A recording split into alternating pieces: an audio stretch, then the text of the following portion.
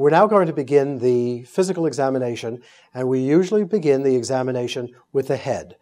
You'll notice that the examination proceeds in a very orderly fashion from the top to the bottom, and as we go through the evaluation of various parts of the body, we will first evaluate the patient by inspection, palpation, percussion, and then auscultation.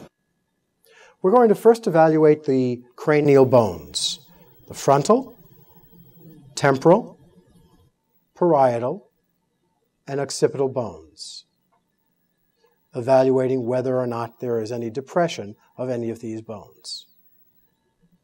We also want to evaluate hair. We want to evaluate the texture of the hair and whether or not the hair is firmly attached to the scalp. Our assessment will then continue with assessment of the lymph nodes, and there are a variety of lymph node chains in the head and neck. We will begin with evaluation of the occipital nodes, and the evaluation is done by a very gentle rolling motion of the fingers as they go over the head and neck. We then come to the posterior auricular nodes, down into the posterior triangle,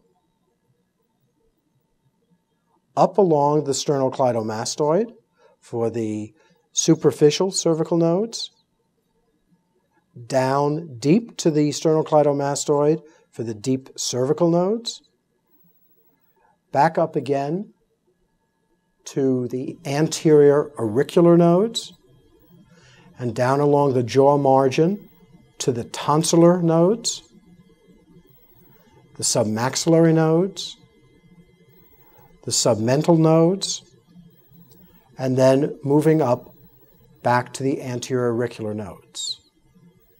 We're now going to continue with examination of the eyes.